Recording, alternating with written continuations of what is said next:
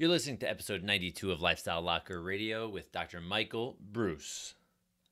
We really start to notice that sleep problems start to propagate around the time that Edison invented the light bulb, which is kind of interesting. Like you think, well, that was like a great moment in history. Not for sleep, it wasn't. Hi, I'm Dr. Josh Hand, and welcome to the Lifestyle Locker Radio, where we dive into what makes an awesome lifestyle. From relationships to money mindset, nutrition to fitness, emotional health to peak performance, we bring you on an amazing journey to unleashing your human potential. So here's a little bit about our distinguished guest today. This is a little bit of a long bio, but you're going to understand why in just 1 second. So Dr. Michael Breus is known as the sleep doctor. He's a clinical psychologist and both a diplomate in the American Board of Sleep Medicine and a fellow of the American Academy of Sleep Medicine. He was one of the youngest people to have passed the board at age 31, and with a specialty in sleep disorders is one of only, get this, 168 psychologists in the world with his credentials and distinction. Dr. Breus is on the clinical advisory board of the Dr. Oz show and is a regular contributor on the show. He's been on there 35 plus times. It's amazing. Dr. Breus is the author of The Power of When, which came out in 2016. This is his third book, which is a groundbreaking biohacking book. Way cool, right? Proving that there is a perfect time to do everything based on your hidden biological chronotype. We actually get into that in the show. Dr. Breus gives the reader the exact perfect time to have sex, run a mile, eat a cheeseburger, ask your boss for a raise, and much more. His second book, The Sleep Doctor's Diet Plan, Lose Weight Through Better Sleep, discusses the science of relationship between quality sleep and metabolism. And his first book, which is called Good Night, The Sleep Doctor's 4-Week Program to Better Sleep and Better Health, which became an Amazon Top 100 bestseller, has been met with rave reviews and contributes to change the lives of readers all the time. Dr. Breus is also the chair of the Sleep Technology section and their first ambassador at Health 2.0, which is a cutting-edge health technology conference. Right, this guy is everywhere. I don't know how he has the time to do this, right? The sleep doctor. So Dr. Breus has supplied his expertise with both counseling and as a sleep educator, like a spokesperson, right, to brands such as Princess Cruise Lines, Six Sense Hotel and Spa, Lighting Science Group, Breathe Right, Crown Plaza Hotels, and many, many more. For over 14 years, Dr. Breus has served as a sleep expert for WebMD.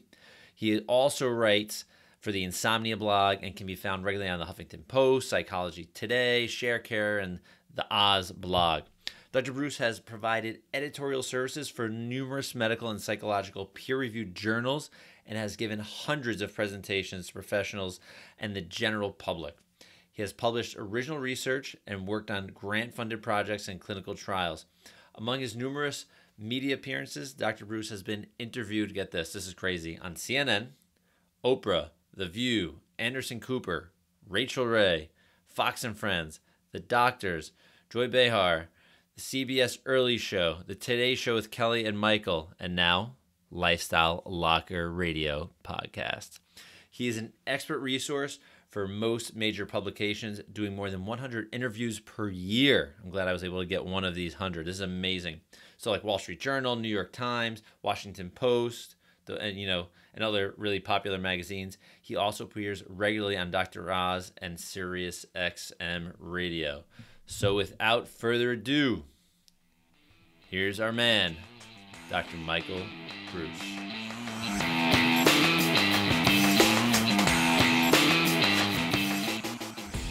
Okay, everyone, in the locker room today, we've got Dr. Breus. This guy is a sleep doctor. This guy is super smart. I've been diving into some of his content very recently because this is a new topic for me. So I'm super glad to have you here.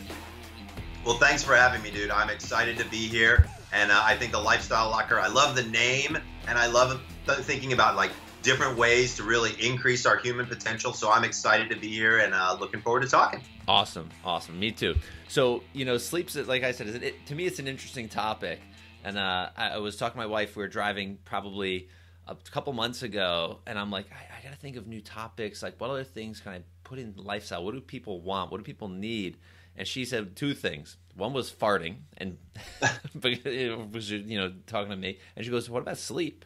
That's probably an awesome thing, because I know when I'm working with entrepreneurs and working in New York City as well, people live on this brown water called coffee 24/7, right? And right.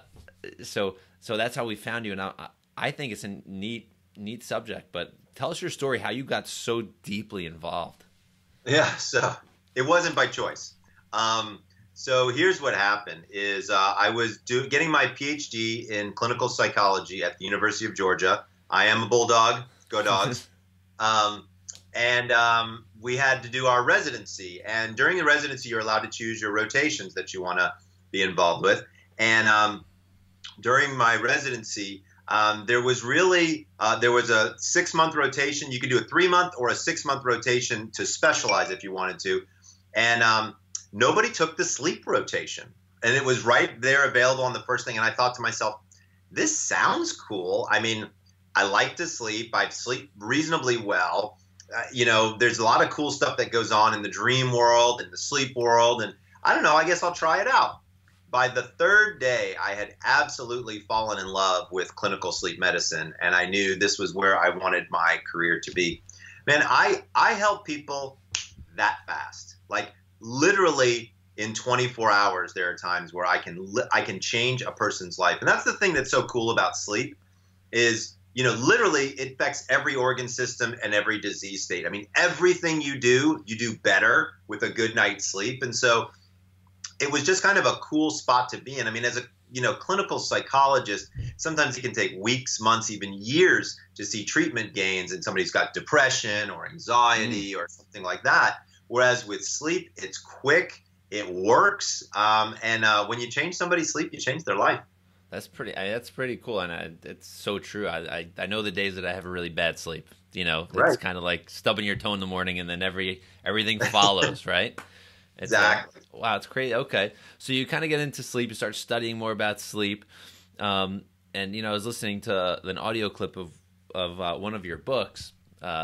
Which one was it? The Power of When, Mm-hmm. which was really cool. I'm listening, going like, holy cow! Like, when did this all start? Because I've interviewed EMF people, and I started to hear things about light bulbs and all this stuff. I'm like, this is interesting. So this is I'm kind of going deep into. I didn't even know where I was going in this subject, but so when did sleep become a problem for society? So, I mean, here's the thing is we really start to notice that sleep problems start to propagate around the time that Edison invented the light bulb, which is kind of interesting. Like you think, well, that was like a great moment in history. Not for sleep, it wasn't, because it meant that people could work at night. Remember, historically, we used to be an agrarian society, right? We would till the land, grow the farm, do the stuff during the day, sleep at night, and that was kind of how things happened. As soon as a light bulb came around, all of a sudden everything got wonky, and the Industrial Revolution really kind of kicked into gear there. And that's when we started to see people using less time for sleep and more time for work. I think the second big thing that happened was the advent of bonus time, like at work, like time and a half, like overtime. Yeah. Like as soon as people started realizing, wait, I can make time and a half or double my salary by working at hours that nobody else wants to, I'm in. And what they don't realize is, of course, these have tremendous biological consequences over the course of time. I mean, you talk to people who are shift workers, like who work the night shift for 5, 10, 15 years. I mean, they all have autoimmune issues. They all have, major fatigue. Their bodies don't digest well. A lot of them get to be overweight and obese. I'm not saying everybody that has a shift work is like, going downhill, but there is a lot of them that do. We know that the suicide rates are higher for those people. We know the depression rates are higher for those people. So those two things really started to kick things off for sleep. And then I think the third thing, and I mean, I hate to be crude about it, but it's the truth. It's just, whenever America started getting so damn fat, that's when we started to see sleep apnea really kick into gear. Okay. Now, look, yeah, you don't have to be a bigger person to have sleep apnea, but it definitely makes it a lot worse if you do.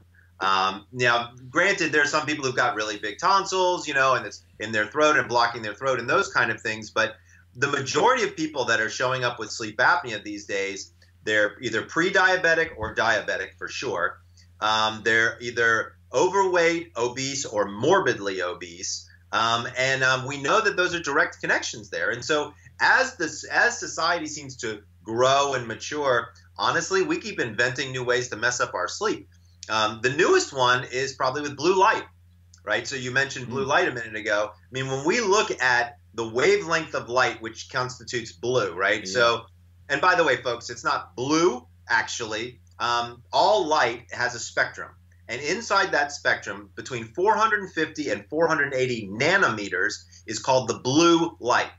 That light, when it hits a very particular cell in your eye called a melanopsin cell, turns off the melatonin faucet in your head, right? Now remember, you want melatonin going when you sleep, right? Because melatonin is kind of that key that starts the engine for sleep. It's not everything that you need, but you can't sleep without it. And so having blue light at night really suppresses that melatonin, and that's where people are starting to see even bigger sleep problems. I don't have them on right now. My screen has a blue, like the right? a blue blocker, if you will. But I'm normally wearing glasses when I work with the computer. But my God, when I started doing that and things like putting my phone on airplane mode at nighttime, like that was almost an instantaneous, like, I know. Holy crap. I thought I was sleeping pretty good, but that was very different. Yes. So I had to do it for, I did it for a week. I'm doing it now for all time. But like after a week, I'm like, holy cow, it was the blue on my phone. It was the blue on the computer. And it was definitely that Wi-Fi frequency was totally screwing with something in my head. Yeah. But it's interesting. So I now have patients, Josh, that I tell them to turn off the router in their house. Yes. And they sleep better. Yeah. Yeah, I have to figure out how to get into mine. I've done all the devices and everything around, but I have not done the router yet. That's my next venture in, because I've heard that's awesome, and you can put on a timer from what I've heard. Yeah. And it doesn't mess up your internet, and you still get your email and all that kind of stuff. And by the way, who the hell needs email at 3:00 in the morning? Nobody. Exactly. Yeah. So it's cool. The book, The Power of When. I love the the subtitle, but just like the few words, like discover your chronotype, and I want you to explain what that is. But the best time to eat, lunch, ask for a raise, have sex, write a novel, all of these things. So like, how do you come up with how do you even come up with this? So this was interesting. So it actually was. So I've written about chronotypes for a long period of time. So this is my third book. I've been writing books since 2004. And in each one of my books, I've talked about when you should do certain things. So as an example, I tell people all the time when they should go to bed, when they should wake up, when they should eat. And it's all based on this idea of circadian rhythms. Now, for folks out there who may or may not know what circadian rhythms are, there's two systems for sleep, okay? There's a sleep drive, and that drive is a lot like hunger, right? So it builds up over the course of the day. So I'm hungry, I eat something, and that hunger begins to dissipate. The same holds true with sleep. There's a chemical that's formed. It's a neurochemical called adenosine. So when a cell eats a piece of glucose, something comes out the back end. One of those things is adenosine. It works its way through your system and hits a very specific receptor site in your brain. As it gets more and more, you get sleepier and sleepier and sleepier. By the way, just as a little geeky note on the side, if you look at the molecular structure of adenosine and the molecular structure of caffeine, they're off by one molecule. Wow. Okay. So that's why caffeine actually helps keep you awake, because when it gets in there, it blocks the adenosine from getting into the receptor and making you feel sleepy. So that's one of the reasons why caffeine works. But the second system is more important for what our discussion is, which is your circadian rhythm, your internal biological clock, if you will. And why that's so important is because just like you kind of feel hungry at breakfast time, lunchtime, and dinner time, you also need a circadian rhythm to tell your body when to sleep, which for most Americans falls in between the 10 and 11 o'clock kind of time range. So once you start kind of understanding those things, you can make recommendations. And like I said, I've been making recommendations for people about when to do stuff for a very long time. I've actually written over 80 blogs looking at circadian rhythms and what's called chronobiology. So let's unpack that for a second, right? What is a chronotype? What is chronobiology? Yeah. What is a chronorhythm, right? So a circadian rhythm and a chronorhythm are very similar, except that a chronorhythm is specific for a type of person. So then you're going to say, type of person. Well, Aren't we all kind of the same? No, we're not. So if anybody out there has ever been called an early bird or a night owl, those are chronotypes, right? It turns out that there aren't two, there's four, right? So there's an early one, a middle one, a late one, and then people with insomnia. And this is all, by the way, genetically predetermined. Okay, I didn't make this up. This isn't some, wild ass fantasy, research that somebody did somewhere. People have been documenting this genetically since the 70s, believe it or not. So 50 years this stuff has been going on. Also, by the way, another kind of side geeky fact, this year's Nobel Prize in medicine was given to circadian researchers. Oh, cool. So we're really starting to see this become the bleeding edge, the newest, latest, greatest stuff that's going on in medicine is circadian.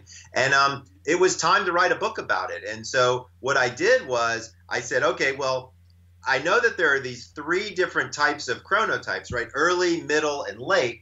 But what about all my insomnia patients? They don't seem to fall into any of those categories. So I decided to see if genetically it made sense, and of course it does, to include them in the category. So then once I said I've got four categories, I had to create an assessment tool or a quiz so people could identify them.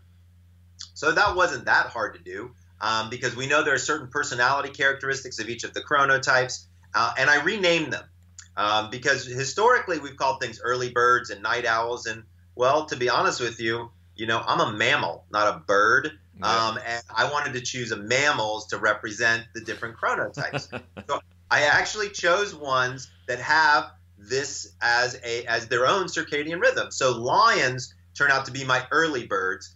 And we all know that lions actually have their first kill before dawn. Like, these are active creatures in the very, very early morning hours. The middle characteristic, which we used to call hummingbirds, I call a bear. The reason I call them a bear is because these individuals are right there in the middle. And by the way, it's the best to be a bear. 55% of the population are bears because they kind of get up when the sun comes up and they go to bed not too long after the sun goes down. And really, society is kind of built on their schedule. Then the night owls I changed to wolves, and I'm a wolf. And I always have been. Ever since my teenage years, I've been one of those kids who stayed up late and liked to sleep late. And wolves, of course, are very nocturnal creatures. They hunt at night. And then I decided to use a dolphin as a representative for insomnia. And here's why. If you look at dolphins, they actually sleep unihemispherically. So half of their brain is asleep while the other half is awake and looking for predators because they're constantly swimming. Yeah, they gotta move. I thought that was kind of a represented, insomniacs who never quite get to sleep, right? And so those are the four characteristics. If anybody out there is interested, you can go to thepowerofwhenquiz.com, and that'll be in the show notes and all that good stuff. And figure out what your chronotype is. And then once you know your chronotype, here's where it gets really cool, right? So you figure out you're a lion, a bear, a wolf, or a dolphin. But here's where it's interesting is if you're a lion and you wake up at 5 a.m., which a lot of lions do, that's when all of your hormones start off, right? Your cortisol is up, your adrenaline is up, melatonin is down, and you kind of start your day. But if you're a wolf like me and you don't wake up until 8 o'clock, all of those hormones are shifted by 2 or 3 hours because you don't wake up until then. So here's where it gets interesting. So then what I decided to do is I plotted where because remember, hormones, as you know, are super predictable, right? We know the ebb and the flow of hormones, generally speaking. So then I looked for the ebb and the flow and figured out when certain hormones would be high during periods of day based on your chronotype. And it just became super simple, right? I can literally tell people the best time of day to have sex, eat a cheeseburger, ask your boss for a raise. I mean, you name it. That's crazy. Can people, over the course of their life, can they switch from one to the other? So that's where I talk about something that I call chronolongevity. So kids go through each one of the chronotypes before theirs is set. So when you talk about infants, they're more like lions. They're getting up at 4 o'clock in the morning. They're going to bed at 6 o'clock at night, right? When they hit the middle school years, they're more like bears. They're going to bed, when the sun goes down and waking up when the sun comes up. And then when they become teenagers, they turn into wolves, right? Because they want to stay up super late and sleep super late. Once most people hit about 18 to 20 years old, that's when we start to see the chronotype sets in, and then it kind of stays until you reach about age 55 or 60, when it can change again, and then it can go early. So, you see a lot of older folks going to bed early, waking up early, going to, dinner at 4:30 in the afternoon. Yeah. Uh-huh. That's all because their chronotypes have shifted again. So we see shifting occurring throughout a lifetime. Okay. And can you train yourself to switch a chronotype, or is that? So it's hard because it's genetic, right? Okay. So you have to literally do something every day to keep pushing you backwards. The answer is yes, you can. But it's like constantly putting yourself into a state of jet lag, right? So think about it like this. If you live in California and you fly to New York every single day, you have to make that adjustment, or at least your body does. And so that's kind of what you would be doing. If you're trying to tell yourself, I don't want to be a wolf anymore, I want to be a lion. It's not impossible. You can use light, melatonin, and caffeine to do it, but you got to do it every single day. Yeah. And that's not fun. Yeah, you'd have to try to hack life the whole time, which is not the best thing to do. Right. And it's just not good for you. Yeah. Yeah. Oh, yeah. You said it's going to affect every single organ system. It's going to affect you as a human being. Your longevity as a human being is going to tank probably at that point. Well, absolutely. There was actually a study that came out within the last 6 months that looked at sleep deprivation and cancer cells. And they discovered that the more sleep deprived you are, the faster cancer cells multiply. Cancer. Okay. We're not fucking around here anymore. Yeah, exactly. We're talking about the biggest disease out there, or certainly one of them, and it's dramatically affected by how you sleep. So, come on, guys. It's time to figure this out. Yeah. Yeah. And for those listening, when you affect your sleep, like we said, everything, your body's repairing itself in sleep. It needs to do that. Your immune system gets shot. You're exactly right. Sleep is a time of healing. And why would we deprive our body of time to heal?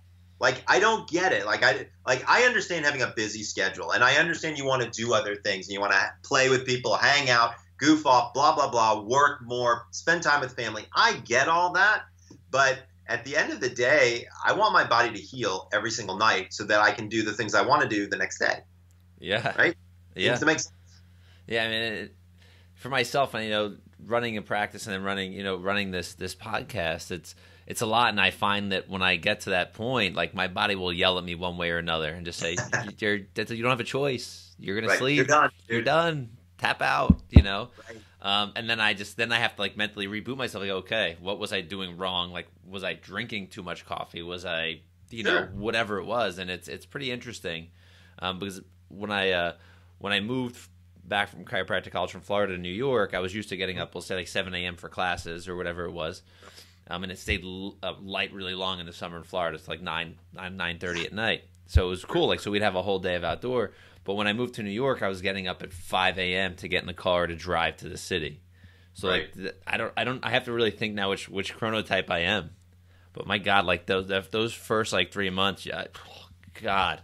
It's brutal. Yeah. If you want to figure out what chronotype you are, take the quiz. I'm going to take it. I totally am. For sure. And here's what people will find is and it's interesting when people take the quiz, because there's only about 15% of people are lions, about 50% are bears, about 15 to 20% are wolves, and then about 10 to 15% are dolphins, which are my problem children or my insomniacs. Yeah, I'm definitely not a dolphin. Yeah, that's good. I can't stay up that late. Dude. Be thankful. Yeah. No. Wow. So here we go. So let's get into the performance game a little bit. I'd like to just talk to you because a lot of people listening have really active lifestyles. Perfect. Me too. I just finished working out for 2 hours, so awesome. Love it. So if I have people like myself that I just did an ultra marathon 2 weeks ago. I'm planning on doing a couple of these crazy events, endurance events throughout a year, but not full time. How could I use sleep as a performance drug? Sure. Right? So not a drug, but yeah. It is the newest performance drug. So first of all, every single major sports team has a sleep doctor either consulting with them or as it's on staff. Because look, they're investing millions of dollars into these guys and gals. They need to make sure that that machine is tuned and doing well. So you're not alone in your thought process here of making sure that sleep is kind of the next secret weapon. Yeah. It depends on the types of events and Okay. what it is you're trying to accomplish, right? When you look at an ultra marathon, those are what, like 100 miles? Well, I didn't do that one yet. I did my first. This was my first one. This is a 50K, so 32 miles. So 32 miles, which is a long period of time, right? Yep. So, when you look at exercising for that length of time, a couple of different things are going to be important. Clearly, your pre-performance sleep is going to be dramatically important, and that's leading up to the event, because the easiest way to injure yourself is to be too tired to perform. Oh, okay? Totally. And especially when you're doing a lengthy event like an ultra event, because you're doing the same basic, biomechanical movements for extended periods of time, right? And so even if just to do the math, let's say the 30 miles, let's say just for argument's sake that you do 7-minute miles, right? That'd be nice.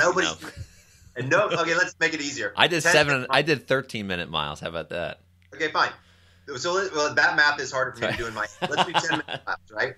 So 10-minute miles, 30 miles. That's 300 minutes, right? Yep. So that's 5 hours of straight running.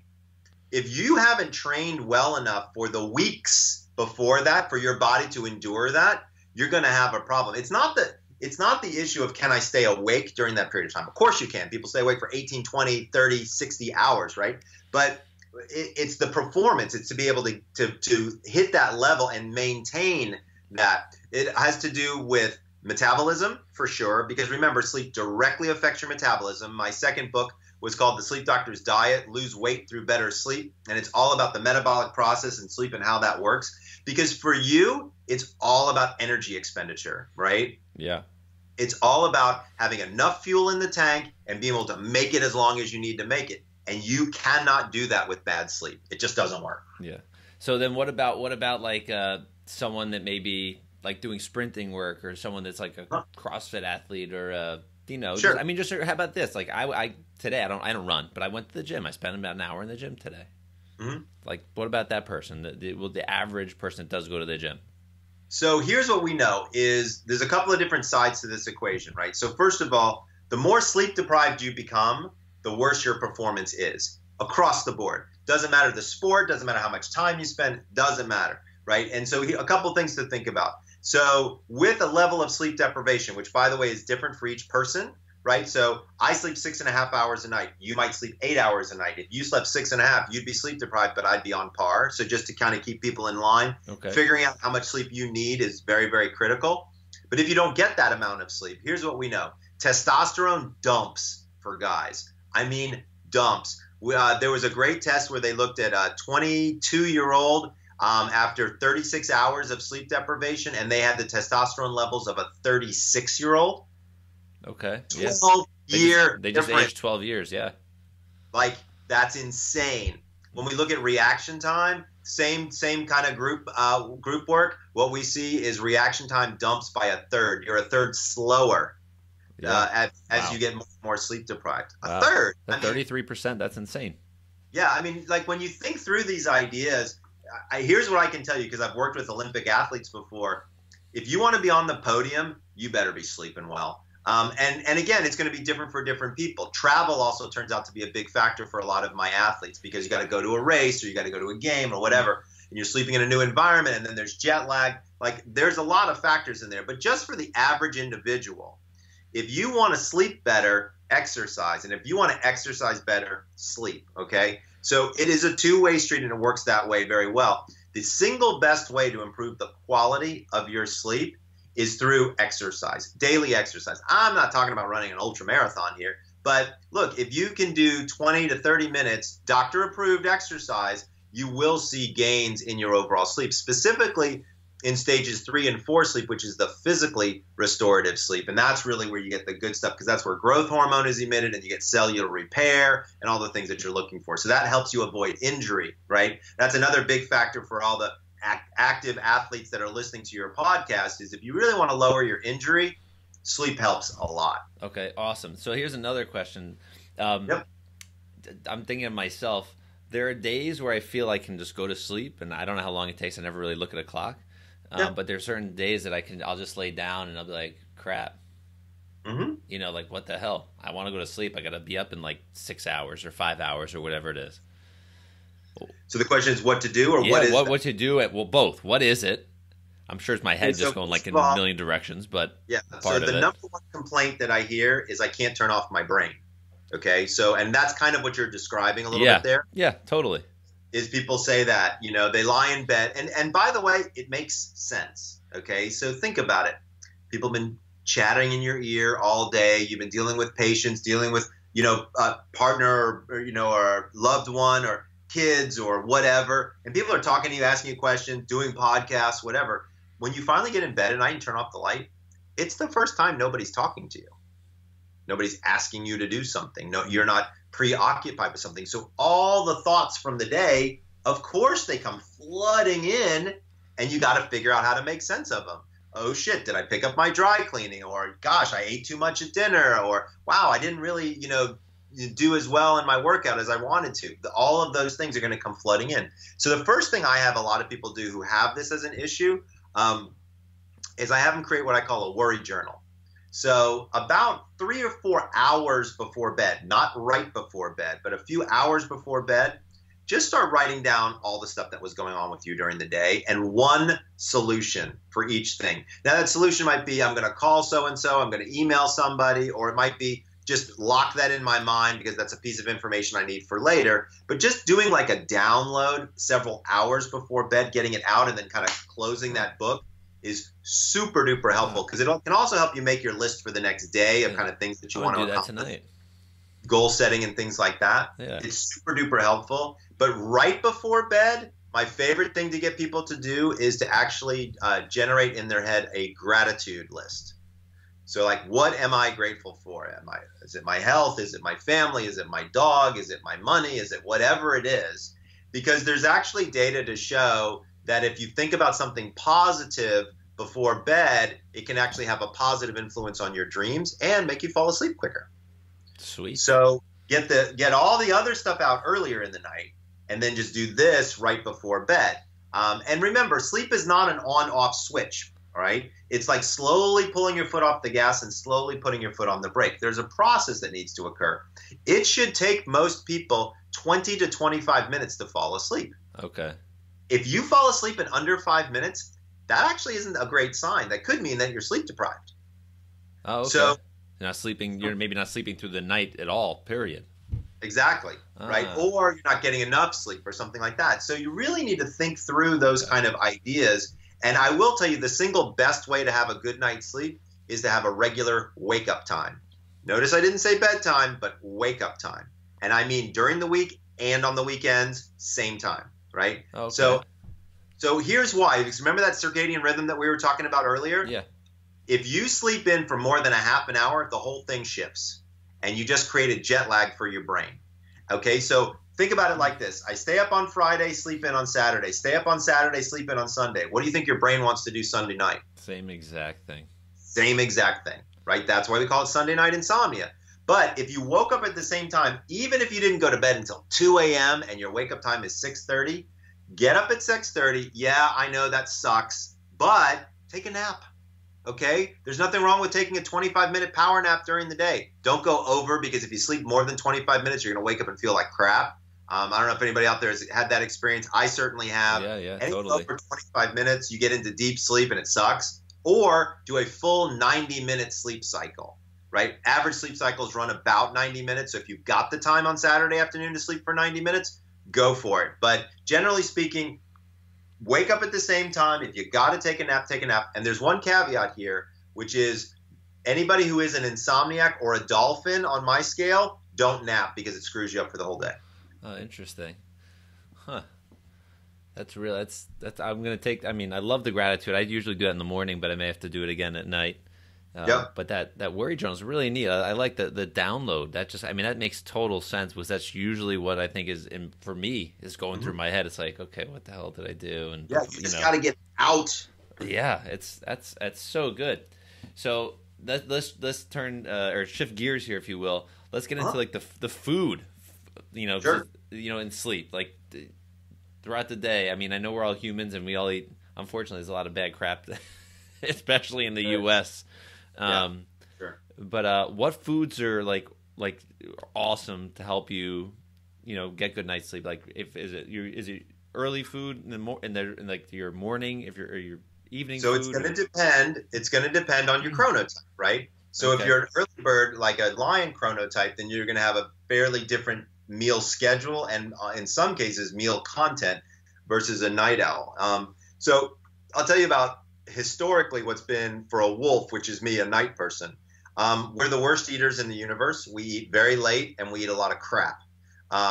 And historically, that means that a lot of us have a tendency to gain weight, be sicker, have more mental health issues and things like that. Whereas if you're a lion or an early morning person, you have a tendency to be more health conscious. You have a tendency to eat better foods, cleaner foods, and are smarter about doing it in the mornings. Now, food is really interesting to me because I believe that food is medicine just as much as light is medicine, just as much as sleep is medicine, right? All of these things affect our bodies, and we have to keep that in mind when we're kind of thinking through our overall regimen. But there was a really interesting study done, and it's actually in The Power of When, looking at when to eat. So they took genetically identical mice, right? So because they do a lot of mice studies, and they put them in 3 different cages. One cage of mice had free running food. So they had a dish of food. They could eat as much of it as they want within the 24-hour period. The middle group could only have access to the food for 12 hours. Same caloric content, same amount of food. The other group could only have access to it for 8 hours. All right. The free running group gained weight. The 12-hour group maintained stability. The 8-hour group lost weight. Same food, genetically identical rodents. Okay. So what does that tell us? It tells us that timing matters, right? And we should keep our food ingestion into a smaller zone because that's what our body is built to handle. Our bodies weren't built to handle snacking at 2 o'clock in the morning if you've been eating since 6 o'clock in the morning, right? Yeah. Body's just built that way. So we really need to think this whole idea about when to eat, I think, becomes critically important in a lot of people. And then if you can base it on your chronotype, you're in great shape because your body's metabolism is working with you, and it helps out quite a bit. Oh, it's cool. I mean, and I'm not sure if you use it in the book, but intermittent fasting, is that the? Yeah. So I mean, that's been such a great conversation with a lot of people and all different lines of lifestyle work that I talk about. And I had that conversation about an hour ago with a patient about that wants to lose weight. I'm like, cut your window down to 8 hours. That's the first step. She goes, really? Easily. Really? I go, yeah. I go, well, you want to do it in the morning, you want to do it in the evening. Just pick an 8-hour window and then stop after. Right. And that's what I tell people all the time. And it's so fascinating because nobody's ever even thought of the concept. And as soon as you really start to think about it, you're like, oh, okay, so my metabolism will be working on, like if I'm only eating during an 8-hour window, that gives my metabolism a whole lot more time to work through the calories and work through the fuel. Yeah. So it makes a lot of sense. Then we change what they're eating, and it gets even better. Yeah, that's pretty neat. What else? This is pretty cool. I'm thinking for myself here because my sleep patterns. I don't travel a ton, but I do travel, and I'm thinking about listening to you talk about time zone shift. And you said, I think heard you say in the audiobook that for every time zone it takes a day to recover. So like if I'm going to British Columbia for 3 days from New York. Okay, so that's a 3-hour time difference, right? 3-hour time. Yeah, I think it's 3. Right. So and remember, east is least and west is best. So when you're traveling from New York to BC, that's going to be good because all you're doing is asking your body to stay up later. Yeah. Right. So what time do you normally go to bed? I'm like a 10:30 person maybe.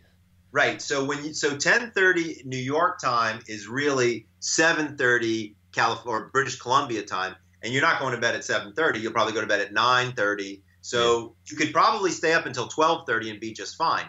It's really a pain in the ass when you go the opposite direction. Oh, totally.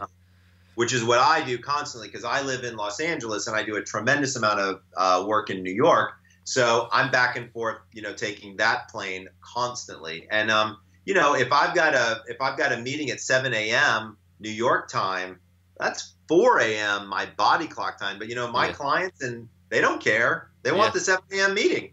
So I use light therapy and melatonin to help adjust my schedule faster. and then I can be on point no matter what. Okay. So that's kind of the, for that type of situation, it's a good. Yep. Okay, that light there, perfect. So I've been looking into that, because if these type of trips start to become more frequent, yes, that I just don't want to be shot for a week. Yeah, no, and you won't be, especially if you use. So what I tell people is use light like you would use a cup of coffee, right? So normally you would wake up in the morning and have a cup of coffee. If you've traveled multiple time zones, get outside and get some sunlight, or bring a light box. Like I have, and they're commercially available. You can get them on Amazon for less than $100. I keep one in my suitcase, and I take it with me everywhere, and I love it. Okay. Now, I do a tremendous amount of international travel as well, but once I get to my destination, I wake up at the destination time that I want to be up, and I have light therapy for a good 20 minutes when I wake up, and I might even do it once or twice during the day, and it keeps me awake. And then at night, I use a 0.5 milligram of melatonin, a 0.5 milligram, people. 95% of the melatonin is sold in an overdosage format. It's sold in 3, 5, and 10 milligrams, which is not appropriate. So if you can find a 0.5, go for it. If you can't, go to Trader Joe's. Their house brand melatonin is actually a 0.5 milligram. It's the only place I've found it like that. Oh, cool. So, I'll put that in the show notes too. Yeah. That's good. Check it out. And my favorite light box that's available is called the Go Light, Golite. It's by Philips, and it's awesome. Okay. They really do a nice job, and it's portable, and it's actually rechargeable, so you can charge it at home, and then you don't have to worry about bringing cords and all that stuff with you. Oh, cool. That's pretty neat. Wow. Okay. Cool. This is a good win. I think we're covering a lot of ground here. Absolutely. So what other kind of neat things do you think the audience may want to know about sleep? I'm kind of losing questions in my head right now. I got all kinds of good stuff for you. So I'll tell you the area that a lot of people have been asking me a lot of questions about these days has been cannabis and sleep. Okay. A whole lot of questions about that. Traditional like CBD or marijuana? Both. Both. Okay. So again, I live in California. It's recreationally legal here. I mean, there are dispensaries, probably within 10 miles of my house where you can walk in legally and purchase as much marijuana as you would like. So I have to become very knowledgeable about how does marijuana affect sleep. Okay. And guess what? There's some marijuanas that are very good for sleep. And people out there are like, what? Absolutely. So like as an example, and again, I'm not a marijuana expert. I'm a sleep expert. But if you look into cannabis, it's a lot like wine. Okay. So you know how there's red wine and white wine? Yeah, and then 8 million different types. Right. And then there's a million types underneath that. The same holds true with marijuana. There's something called sativa, which is more of an energy promotion, and there's something called indica, which is more of a relaxation. Clearly, you want to be more on the relaxation side of things, especially if you've got insomnia. And I'll tell you where a lot of this data, I was learning about it, was I have several patients, I've worked with veterans who have PTSD. And literally the only thing I was able to find that could actually get those guys and gals to sleep was indica cannabis. And it was very, very effective. Okay. Again, all legally done. If they were in a state where it was they had to get a card, they would go and get a card, that kind of stuff. But very interesting ideas going on there. Also, the THC to CBD ratio turns out to be very important.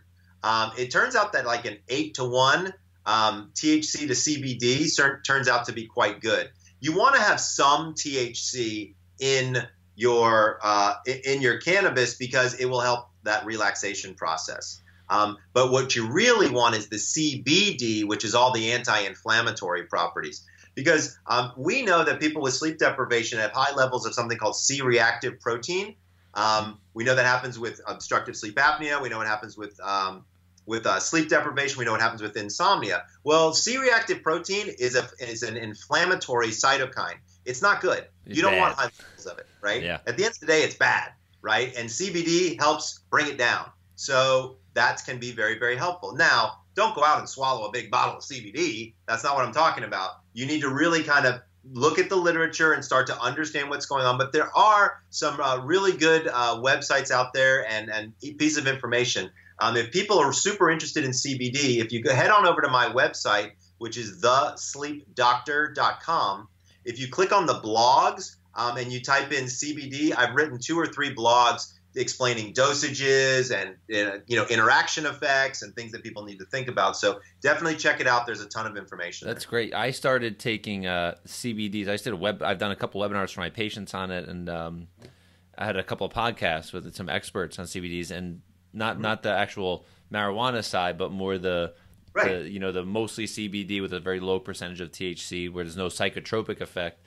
Right. And I started taking, I've tried a few, but I started taking a full plant one, which they recommended, which almost looks like something you put in a Vitamix. It's like goo. Right. It's really gross. Right. But taking that, he kind of described it as like a nervous system relaxer, and my sleep shifted within one night. Yep. Within one night, which was really neat. So yeah, so I'm glad you brought that up, because it's a natural, healthy, totally great way. In New York State, it's a little elite. Well, CBD is legal, but the other way is not legal at the moment. But I think New Jersey it is, right? It's getting. I don't know if it passed yet, but it's. Yeah. You have to get. Let me tell you something. Within the next 5 to 7 years, it'll be legal everywhere. The horses left the barn on that one a long time ago. Yeah, exactly. So that's pretty neat.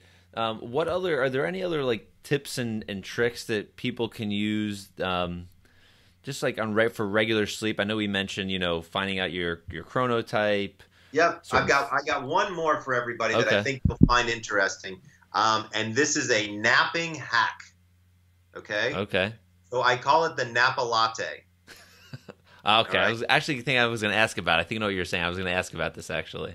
So this is a technique I use for all my corporate, CEOs. So if you just didn't get enough sleep, 4.5, 5 hours, and you are dragging it, and you've got to really perform, here's what I have people do is go and get a 6 to 8 ounce cup of drip black coffee. Don't add sugar, don't add creamer.